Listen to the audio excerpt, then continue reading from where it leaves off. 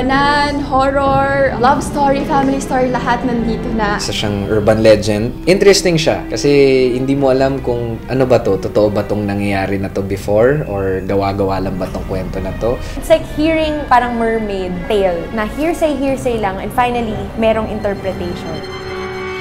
Very challenging talaga siya, physically and emotionally. Kailangan mong mapagkaiba yung characters ni Sandra na tao at yung ahas na si Sarah. Yung prosthetics mismo, it takes time. Yung application niya, 3 hours. Sa episode namin, meron kaming computer graphics na ginawa. Yun yung ahas. So, nagpe-pretend kami doon na may ahas na malaki kunwari, pero wala naman talaga.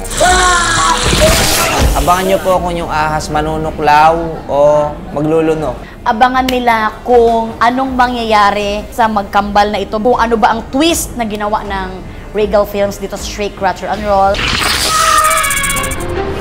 Sa lahat ng mga horror movies na nagawa ko, isa to sa mga pinaka madugo siyang gawin.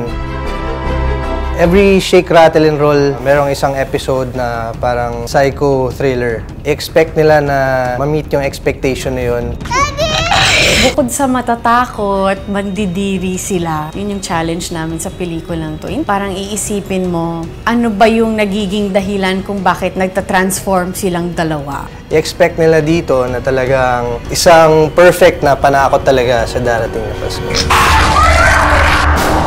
First of all, ang pinaka-kakaiba dito is nag-shoot kami sa aeroplano.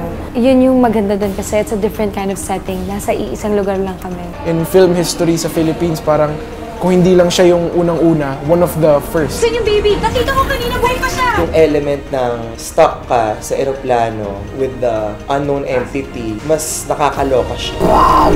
Dapat nilang abangan dito kung ano ang gagawin ng bawat isang character. Yung CG, yung buong 3 episode, sobrang ganda, sobrang astig, sobrang totoo yung mga graphics at yung mga ginagawa nila. So, astig. May Hollywood films na nasa plane din, pero may Filipino twist na maganda. Shake, Rattle, and Roll was always hit. Hindi siya yung movie talagang to scare people, but to attract people. There's lots of reasons why you would watch this. It doesn't matter if you don't like horror or comedy, but if you like either one of those, then you're gonna love this. Iba yung horror ng bawat episode. Expect nyo na mas explosive. Well, ito ka pinaka-big budgeted na horror film of MMFF, so kailangan nyo talaga abangan.